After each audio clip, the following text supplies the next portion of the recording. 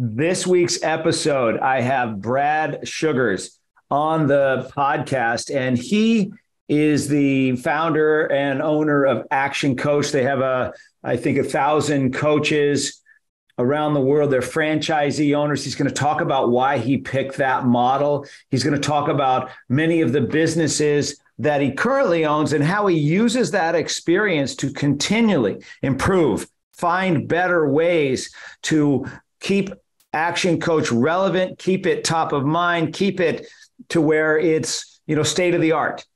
And he writes books on this. So he studies it. I was fascinated because I didn't know how much expertise he really has.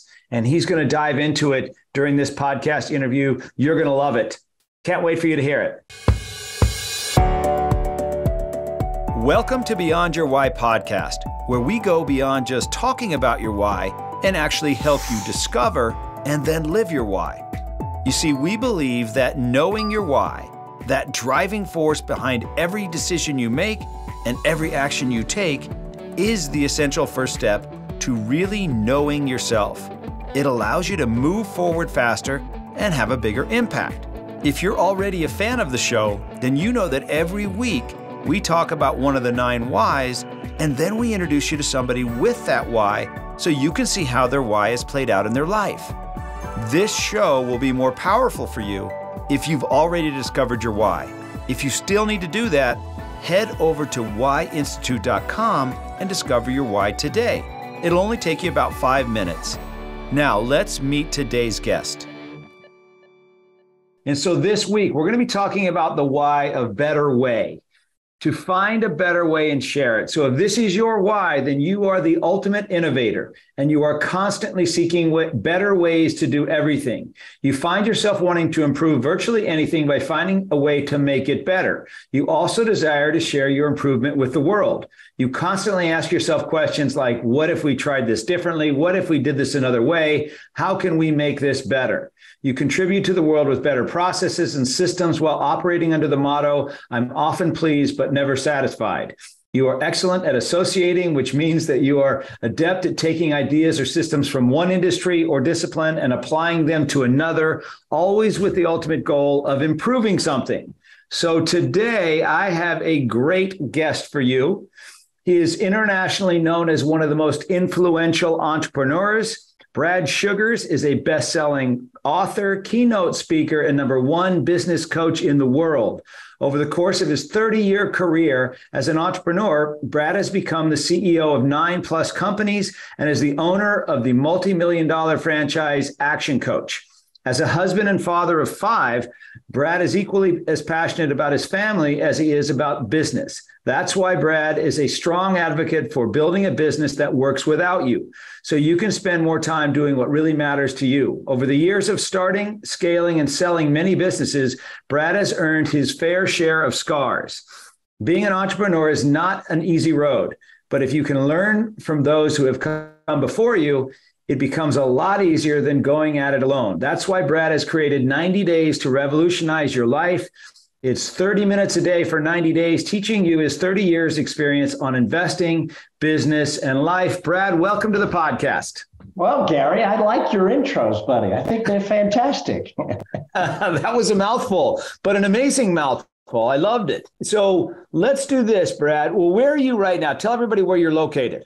Home for me is Las Vegas, Nevada. So obviously Australian by birth, married a Boston girl, so ended up sort of kind of in the middle, really the only city in America fun enough for an Aussie to live in. So that's the way I explain it. Yeah, I was kind of thinking about that as I, know you have an accent. Las Vegas, is there a lot of Aussies in Las Vegas? Actually, there is, because the hospitality industry and the casino industry is very big in Australia. So there's obviously a lot of professionals from that sphere that move here, about 600 families all up. Okay. So Brad, take us back to what you were like. What was Brad Sugars like in high school, and where was that? High school for me was Australia, 2 different high schools, in fact, Adelaide, South Australia, and Brisbane, Queensland. My high school that I finished at Sunnybank State High, we always joked that you survived high school, you didn't graduate.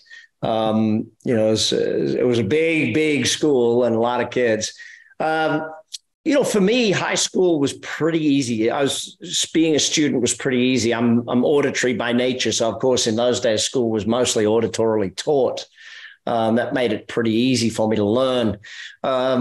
But most of what I was like in high school was, I tell my kids I was a bit of a nerd, and I always loved that Bill Gates quote, be nice to us nerds. You'll probably end up working for us. But yeah, that was sort of me. I loved getting good grades. I loved doing well, but always also had part-time jobs or part-time things, always trying to make money here and there. I know exactly when age 13, I remember getting in trouble because we moved from Darwin to Adelaide. And the cool thing then, here I'm going to age myself, Gary, and maybe you. The cool thing was Levi's 501 jeans. You remember that phase in the world? So my mom didn't understand cool. She understood what we could afford, and that was corduroy jeans from Kmart. And so I remember when I got into a fight with a kid at the school, blaming those jeans because it was the noise that they make as you walk. I don't know, corduroy jeans. And I just remember at age 13 deciding I would always have enough money to do whatever I wanted. I would never be in a position to not have something that I needed or wanted again. So I went to work for doing whatever I could to make some money to make sure I had 501s at the time. That's awesome. And so were you into sports or were you into drama? Definitely sports and Boy Scouts. They were the two things. So in Australia, I played cricket, rugby, Australian rules, and eventually moved into volleyball. Volleyball became my sport, and beach volleyball. But also as a young man, Boy Scouts was a big thing, camping, hiking, doing all those sorts of survivalist stuff. Really enjoyed those things. Awesome. Okay, so graduate from high school, off to school after that? Yes, I studied to become an accountant. So Queensland University of Technology. I wanted to be a lawyer, but didn't get the grades to get into law school. So I got stuck with accounting. That's what my dad did. So that's what I'll do. Luckily, great grounding for being an entrepreneur later in life, understanding the numbers. So I do not see, based on your YOS, your why being better way, how being simplify, what being contribute, accounting being a good place for you. I don't know. No, I didn't last in accounting very long. No. In fact, I never once had a job as an accountant ever. Okay. In fact, this morning I interviewed a couple of new accountants, but no, I'm not going to be an accountant. So yeah. So let's think about this for a second. Had you chose and been an accountant, how long do you think you could have done it? Well, I think I could have done it for my entire life. I just would have done it differently to most, and that's the thing. An innovator is an innovator. It doesn't matter whether you're innovating in accounting or in marketing or in sales or in Boy Scouts. If you're an innovator, you're an innovator.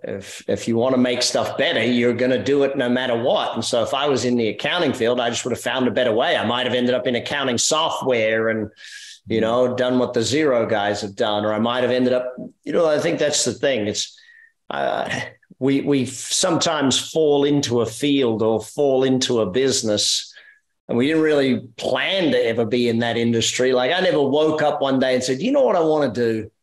I want to write business books. That's what I want to do. I want to be a teacher of business and I want to buy companies and build them and sell them. There was no dream of doing that. It's not like, I want to be a firefighter type thing. I fell into this. And I think someone said it to me recently that, one of the biggest challenges you have in life is finding where you fit in, finding that place where it's natural for you, finding your calling, I think was the words he used.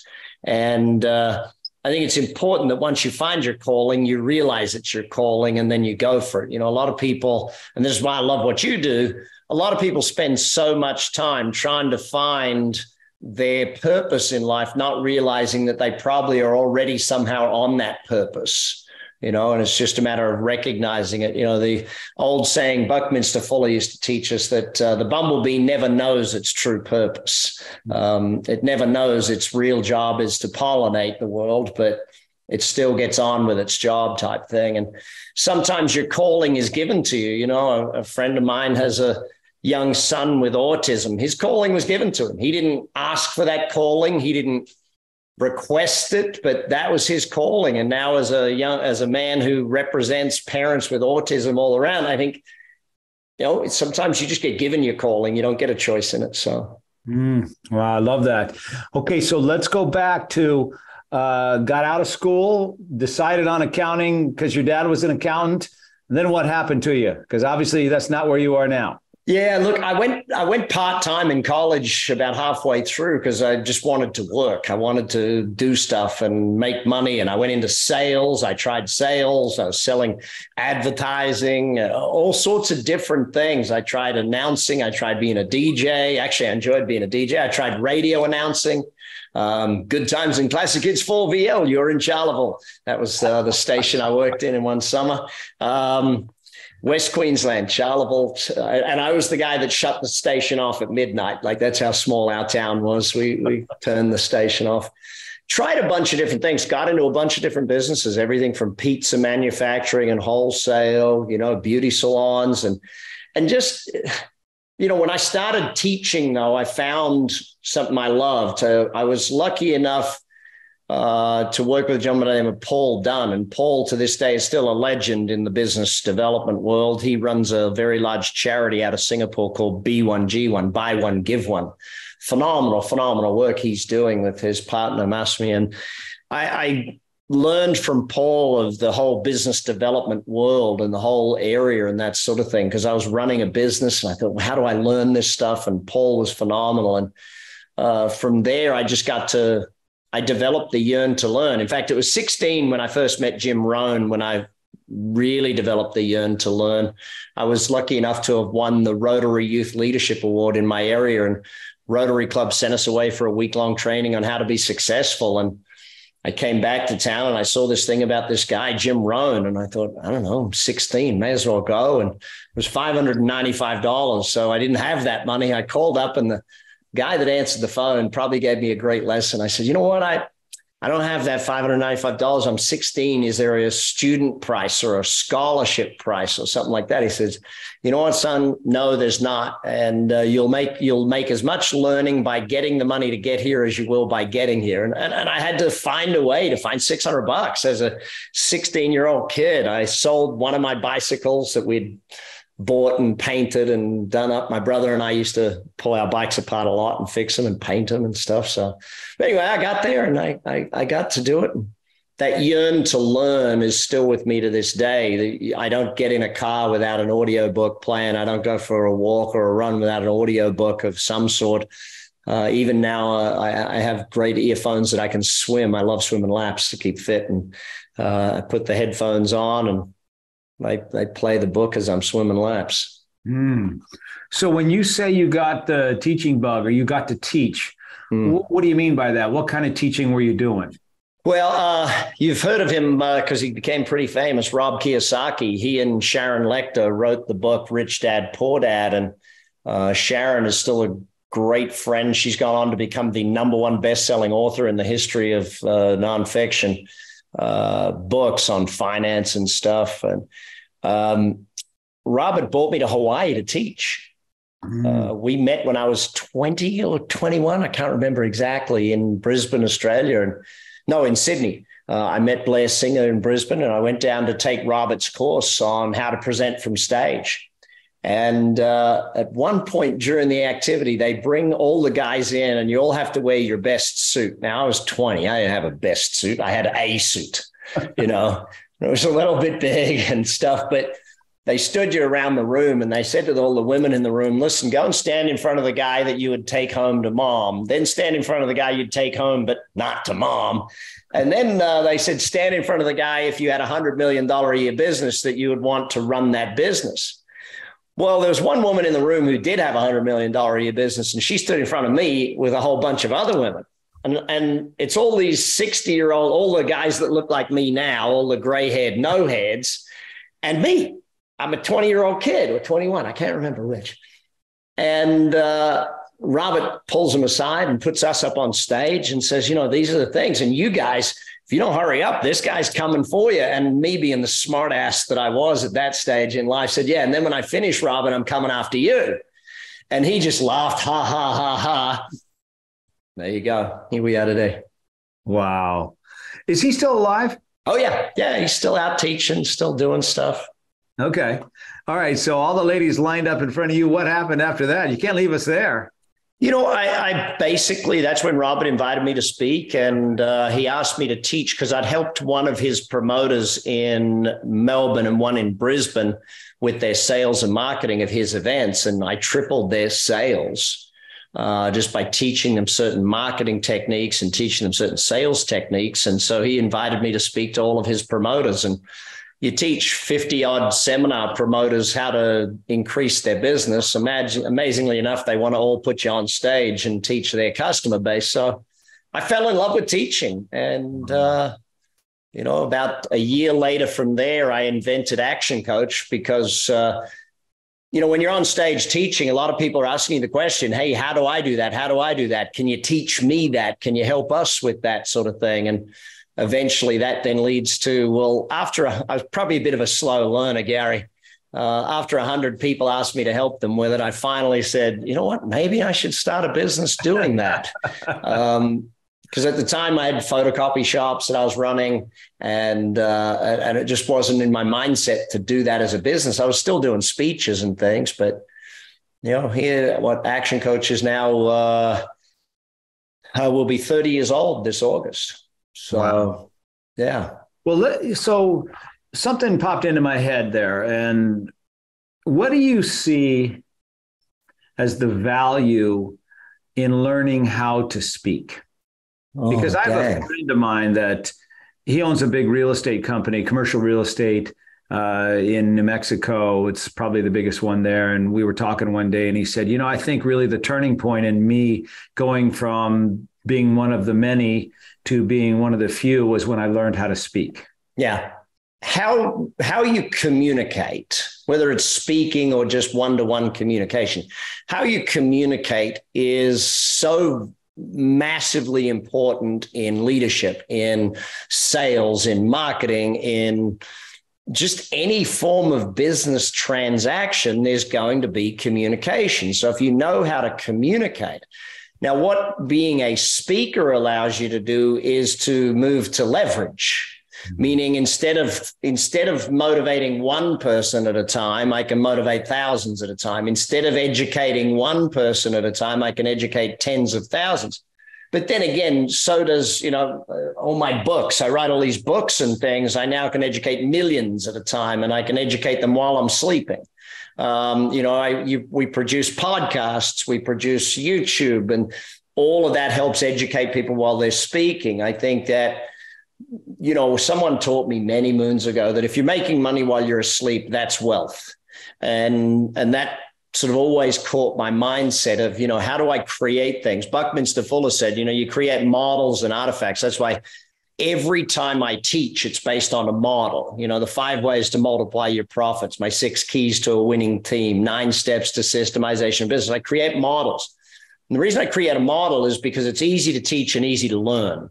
There's no hidden agenda behind it type thing. But then artifacts, meaning videos, podcasts, books, training courses, franchises, you create those because then you leave something behind and it's not dependent upon you. Most people, when it comes to their own success in life, it's really dependent upon them and only them. If we look at some of the best examples of translating great skill into great fortunes, the number one that comes to mind is Shaquille O'Neal. Shaq goes from being a guy that created money and good money, being a basketball player, but all the time studying to end up with a doctorate type thing, and here he is, possibly one of the largest owners of food-based franchises in the United States. Here he is. He puts his face on the Ring cameras and takes a shareholding. He puts his face in front of Papa John's and becomes a shareholder or a major, those sorts of things. I think you've got to take your best skill and turn it into lifelong income, not just one-off income. Wow. And, who taught you how to get on stage? Was that Robert Kiyosaki, how to get on stage, how to present, how to hold the audience's attention, how to take them on a journey? That was the first part of it, yeah. But from there, I just kept studying the art form and watching, because one of the great things for me is I get to speak on a lot of stages around the world. So I get up there and I have Gary Sanchez go in front of me and I sit there and watch and go, that's a good strategy. I like that strategy, and just watching all of the great speakers and seeing how they do it. Success leaves clues is not a new statement, Gary, but if you're unwilling to study someone who's successful in your industry, don't complain. The old joke of don't complain to me about the results you didn't get for the work you didn't do is still alive and well today. You talk about Jim Rohn, and one of my favorite things that he talks about is setting a goal for what you become in order to achieve it. And that's kind of what I hear you saying. If I reverse that even and just say, the moment you set a goal, it is not possible for you to achieve it. If I take what Mr. Rohn taught and take it several steps further, when I was 16, I met Jim Rohn, and from him, I set a goal of retiring at age 25, financial retirement, because retirement's not a function of age, it's a function of finances. And so when I set that goal, my buddy, who I told, Leon, he lived around the corner on Pompadour Street, his dad sat us both down and told us how that's not possible, because I told Leon, he told his dad that we're going to retire at 25. And of course, his dad was an engineer with the city, and he knew exactly what that looked like. And the thing was, Leon's dad was right. 16-year-old Brad could not financially retire. But I was willing to learn. I was willing to grow into that goal. And that's where my formula is: dream, goal, learn, plan, act. You got to have the dreams, because without dreams, W. Somerset Maugham said it best: nothing if not at first a dream. Not something, nothing if not at first a dream. Dreams become goals. Dreams are sort of 10 to 20 years out. You have no idea how they're going to be achieved, if they're going to be achieved. Goals are like that from tomorrow to 5 years type thing. The most important goal is the daily goal, in my opinion, then the weekly goal, then the monthly. Having a 5-year goal is irrelevant if you don't have daily goals. Daily goals make you achieve your weekly goals, which makes you achieve your monthlies, quarterlies, annuals, etc. But from your goals, then you have to determine your learning plan. So if I set a goal to double my revenue, I've got to go and study 10 books on how to double my revenue. I've got to go and study 10 companies that did double their revenue. I've got to go and study 10 people that have taught how to double their revenue. Podcasts, books, you name it, I got to study that. From that study, I then write the plan. There's no use writing a plan. Like I set a goal to run a marathon. I go and get no new knowledge and I write a plan on how to run a marathon. I'm not going to be that successful at it. If I set a goal to get a marathon, I got to join a running club. I've got to read books on it. I've got to read and study. I got to listen to podcasts. I got to study people who've run marathons, learn how, create a marathon plan, create a training plan, all that stuff, Gary. And I think that's where people are unwilling to do the learning work. And the learning work of success, or the learning work, is the hardest work because it involves growth. It involves personal growth. It involves personal knowledge acquisition. The crazy thing is, Gary, and Jim Rohn sort of said this in a roundabout way. He says, I guarantee you, if you read a book a week for 10 years, you will achieve the life you want. But, if I said to someone, okay, you got to read a book a week for 10 years, okay, or you got to work a job where what you do is you shovel poop for 10 years. People are like, I think I might just shovel poop for 10 years. That seems easier. And it's crazy to me. But that knowledge acquisition, I always say, if you want to out-earn me, you got to outlearn me. Learn becomes before earn. So. So the step one was dream. Step two was goal. Step three was plan. Mm-hmm. Oh, learn, then plan. Learn, then plan. So 4 steps. And then the 5th is act. So take action. Yeah. So if you build that dream, the dream's got to be turned into a step-by-step goal at some point. The goals have got to be turned into a learning plan at some point. When I meet someone who wants to do better at business, they want to increase their sales, and they make a dumb statement like, yeah, I'm no good at sales. Really? How many sales training courses have you attended? None. Okay. How many sales books you read? None. Well, how do you know you're bad at sales? Well, I tried it once and I was really bad at it. So you tried something you had no training in and you're bad at it. Yep, that makes sense. If you've had no training at playing golf, of course, you're going to be bad at golf. But we expect to be good at certain things because it's like, oh, no, you're born a salesman. No one's born a salesperson. You learn to be a salesman. No one's born a leader. You learn to be a leader. I remember, Gary, I was 20 or 21 and running my own business. I went to my dad and I said, you know what, Dad, I just can't get good people. And he looked me dead in the eye and he says, Brad, you get the people you deserve. I'm like, what? He said, well, you're an average manager running an average company. Highest caliber person wants to work for you is average. You want great people to work for you. You better run a great company, become a great leader, a great manager, and then you can attract great people. Like, thanks, Dad. Yeah. You can see where I got my motivational streak from, can't you? Yeah, exactly. So sounds like learning is such a big part of continual learning. Continual learning is, I bet you see that over and over and over in the clients that you worked with, as well as the coaches you work with. A lot of the clients that come to us, my coaches generally are learners because that's the nature of the person that wants to be a coach, if that makes sense. Our clients, in a lot of cases, the reason they are where they are is they've given up learning, or they never even took up learning after high school type thing. They learned how to be a great hairdresser, not a great business owner. They learned how to be a great plumber, not a business leader or a business owner type thing. What I say we do at Action Coach is we help people become great business owners. And owning a business, by the way, my definition of a business is a commercial, profitable enterprise that works without you. If you have to be there, it's not a business, it's a job, and you work for the idiot. Okay, so let's be clear about that. When I first started in business, I thought, and I believe, and you hear it today a lot, the old hustle and grind. I thought my job as a business owner was to be the hardest working one in the room. I wore it as a badge of honor that, oh yeah, I work 6 days a week. I work 16-hour days. I even sleep in my office. That's how hard I work. And little did I realize how stupid that was, because me working that hard covered up all the problems in my business. It covered up that the sales systems weren't that good. It covered up. And so rather than building a business that worked without me, I built a business that if I left, it died.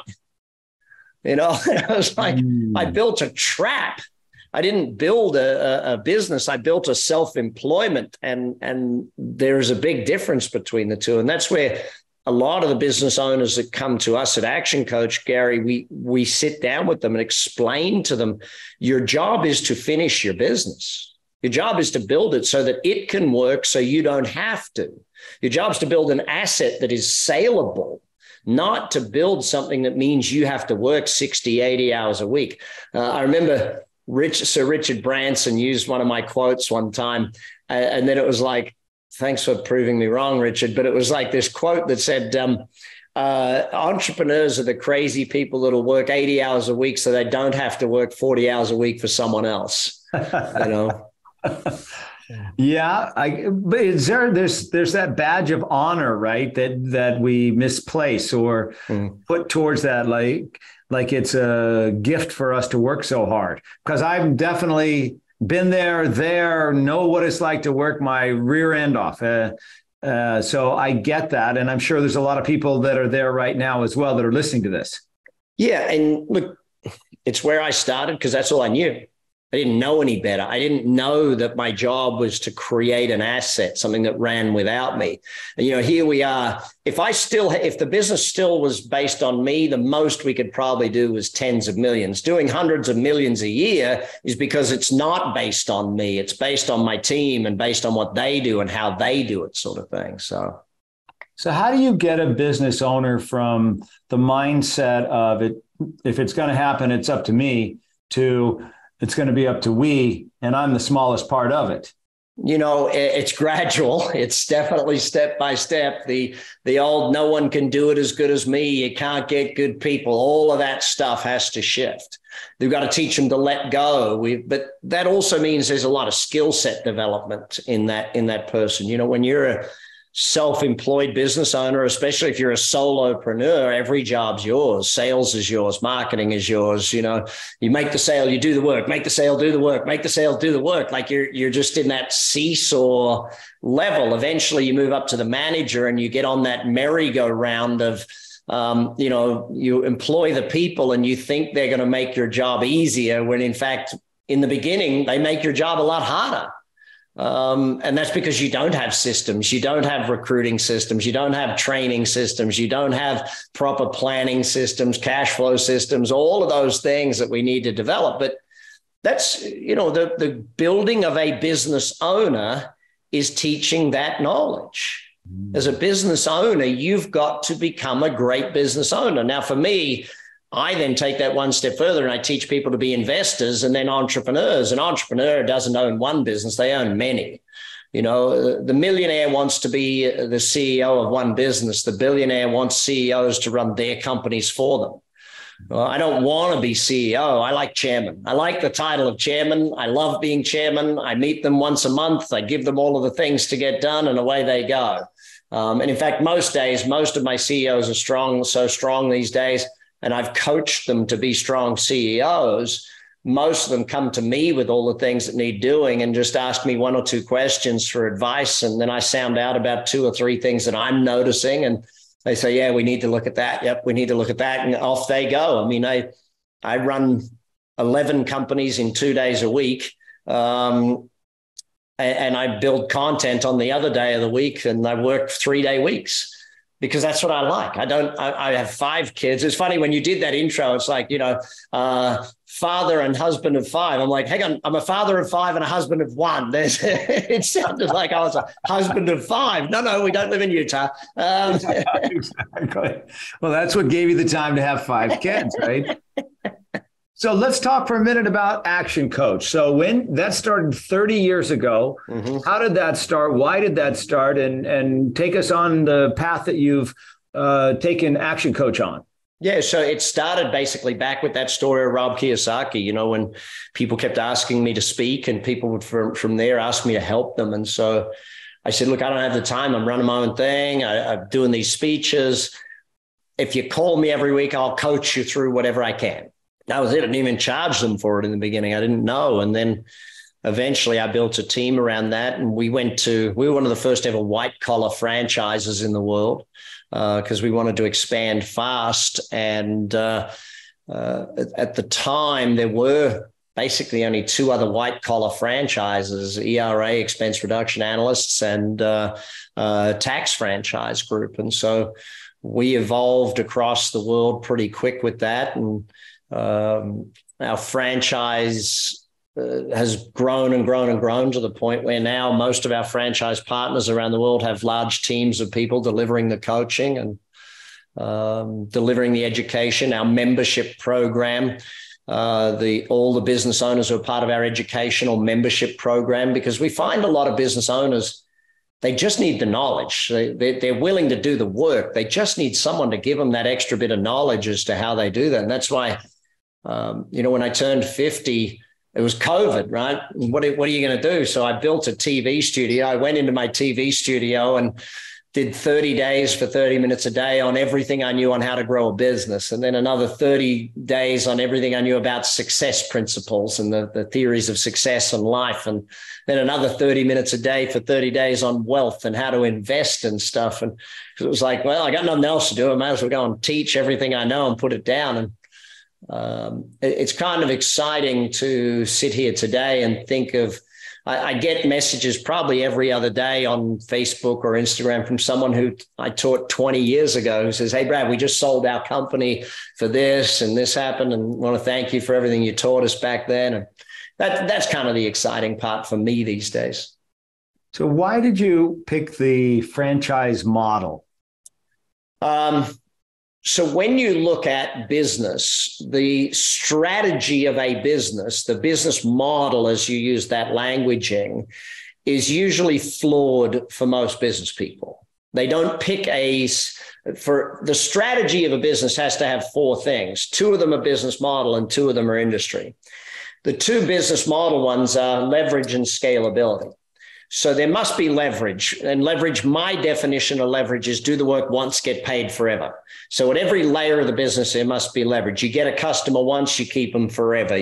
Everything you do has to be about long-term, not about one-offs. Like I would never go into a pool building business, but I would definitely invest in a pool maintenance business type thing.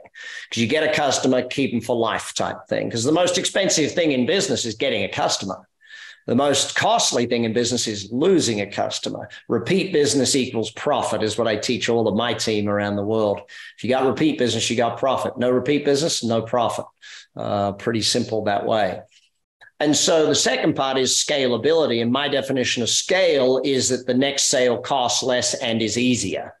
So, franchise number one was a lot of work and a lot of money to get it up in development. Franchise number 1,000 cost me a lot less and is a lot easier to sell than franchise number one sort of thing. And so as we get bigger, it gets easier and less work, not more work. Like my rental business back in the day, and I've sold out of it since, we had a rental business, renting out fridges, freezers, TVs, white and brown goods, or today stainless steel goods. If you looked at it, the first refrigerator we rented out took a lot of work. Number 100, less work, less cost. Number 1,000, less work, less cost. Number 10,000, way less work, way less cost. So it's all about that.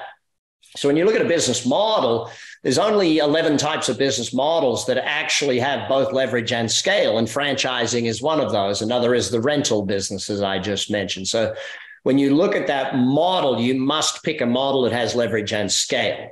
And then you look at the other two segments of strategy, and this is all in, what's the book that I put that in? This one, Pulling Profits Out of a Hat.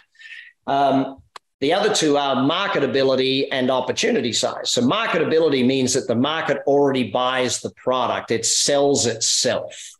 Like I have a commercial cleaning business. Why? Because real simple. If you have an office or a gym or a store or something, it needs cleaning. You don't have any say in whether it gets cleaned. All you have a say in is who cleans it and how often type thing. So you have to get it. You have a budget for it. And all we have to do is convince you to buy from us, not to convince you to buy. So that's the marketability side of it. And then the opportunity side of it is how big is the marketplace for that. And unfortunately, a lot of people go into business and they might live in a small town and there's 20 restaurants and the entire annual spend in restaurants is $10 million. There's 20 restaurants. The average one's going to be doing $500,000. You can't survive on that sort of thing. So, you've got to look at it. And so that's why geographically you sit back and say it. And that's why most of what I do today, Gary, is I'm Ray Kroc, if that makes sense. I find a business that is a great little business in one city, one town, one state, maybe even one country. And I say, hey, this business here in Melbourne, Australia should be everywhere in the world. This business we had a property management company we built and sold. It was based in Houston, Texas, and one location. Built it up to across Texas. We're about to go the rest of America, and we had a Silicon Valley company come along and want to offer Silicon Valley multiples. So we said yes. Mm-hmm. So you take it, just listening to you riff about this, it's really fascinating how much thinking you've done versus just doing. And do you set up time every day, every week, periodically, or how do you do your thinking? Because that doesn't, unless this is just what you learned from somebody else. Three ways. Number one, I write books. Okay. So I just wrote a book called Raise Your Hand Marketing, because the way marketing has shifted around the world, I've spent the last 3 years studying the shift in marketing, because it's just so different today than it was back when I first started in marketing. The tools are different, the market's different, the way we do it is different. But so when I'm writing that book, what I have to do is work out, well, what is my formulaic methodology? How do I do that? And so what Raise Your Hand is all about is, how do I offer something that gets a prospective buyer to say, hey, I'm interested? So I do ebooks, downloads, podcasts, webinars, so many different things. Like even I have billboards that offer my book for free if you're a business owner. So, they raise their hand. They say, hey, I'd like that book. Now, what does that mean? I'm a business owner who's interested in growing my business. Great prospective customer for us. We do one where we interview business owners. So we say to them, hey, we'd like to interview you for our business spotlight series on how you grow your business. If they say no, we know they're not interested in growing their business. If they say yes, we know they're interested in being publicized and growing their business. So we interview them, and hey, guess what? At the end of it, they ask us, hey, how does this business coaching thing work?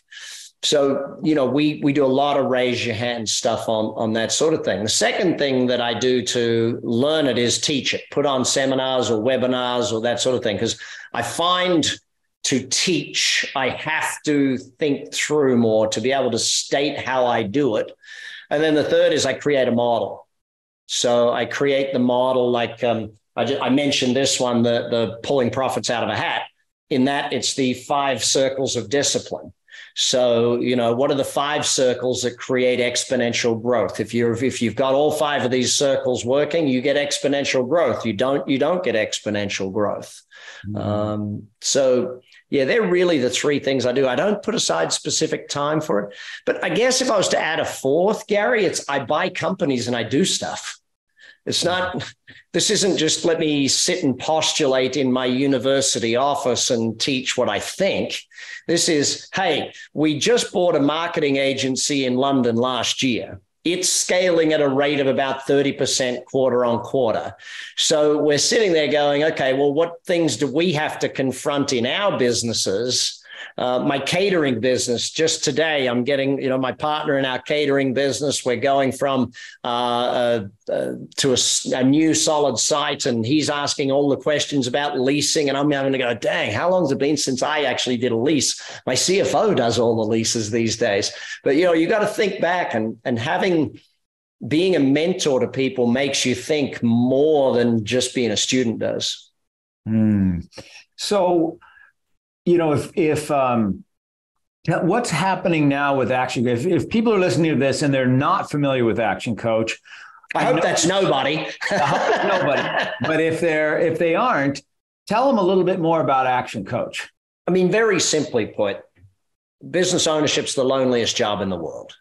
Business owners struggle with either team time or money. They're either struggling with people, they're struggling with working too many hours, or they're struggling with money, or a combination of all 3 or 2 of those sorts of things. Well, what we do is we work with those business people to help them become better business owners. We coach them, we educate them, we put them into a community of other business owners, because we want to get rid of that loneliness factor.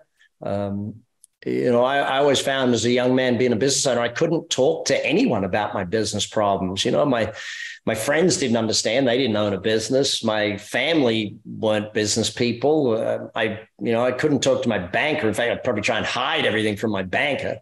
And so by building that community and that education and giving them the accountability of coaching, we find that builds the results for those people. And so, no matter what size business you are, we have a program for you. We coach the top Fortune companies in their executive and their CEO coaching programs. And we work with the smallest brand new startup young millennials that are very excited about business, but really just have an idea and want to get the education for it. So we've built programs to go from one end of the spectrum to the other to just help the entrepreneur and C-level executive to take the business to where they need it to be. Okay, I love it. Hey, so last question for you, Brad. What's the best piece of advice that you've ever been given, or the best piece of advice you've ever given? I'll do both if I can, Gary. Sure. Yep. Best piece of advice I was ever given was Jim Rohn: work harder on yourself than you do on your job. Never wish life were easier. Wish that you were better. Because if you get better, life gets easier. Same with sales. You get better at sales, sales gets easier. You get better at marketing, marketing gets easier, that sort of thing. And the flip of that is, for me, I always think that the best piece of advice I can give anyone is your job in life is to be the best version of you possible. Not an average version of you, not an okay or a just get by version of you. How do you be the best dad, the best friend, the best brother, sister, the best parent, the best leader, the best? How do you be the best version and show up as the best version of you?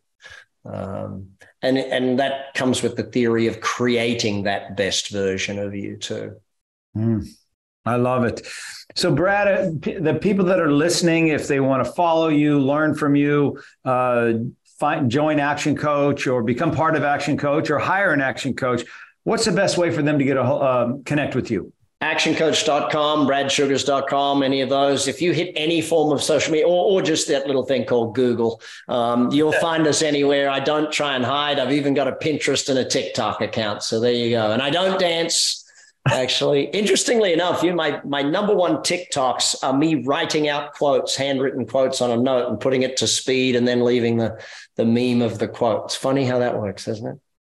That is funny. So whenever I explain anything on TikTok, I just write it out and I do it as a video, writing it out. My formula, my 5 ways to multiply a business.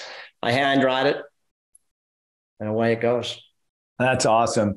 Brad, thank you so much for taking the time today and spending it with us. So I really appreciate it. And I look forward to staying in touch. Gary, love being on the show. Really love what you're doing. For anyone listening for the first time, make sure you subscribe to this thing. Yes. Awesome. Thank you. So it's time for our last segment, Guess Their Why. And we're going to pick this week, Betty White. And I wonder how many of you know who Betty White is. If you're in the, let's say, 40 plus crowd, you probably know for sure who Betty White is. She's been around forever. I think she just passed away in her 90s. Seems like she was going to live forever. She was always doing things differently. She was always pushing the limits. She was always reinventing herself. She was always a lot of fun. And sometimes she would show up as serious, and sometimes she would show up as kind of wacky in a certain way. So I'm going to say that I think Betty White's why is to challenge the status quo and think differently. What about you? What do you think her why is? So thank you so much for listening. If you have not yet discovered your why, you can do so at whyinstitute.com. You can use the code podcast50 to discover your why at half price. If you love the Beyond Your Why podcast, please don't forget to subscribe below and leave us a review and rating on whatever platform you're using to listen to the podcast. Thank you so much, and I will see you next week. Have a great week. I really hope you enjoyed today's episode and that through today's guest, you heard how important it is to know your why and how impactful it can be in your life and the lives of those around you. Be sure to head over to whyinstitute.com and discover your why today. Remember, the more you know about yourself, the more you'll know about others. I'm Dr. Gary Sanchez, and I'll see you on the next episode.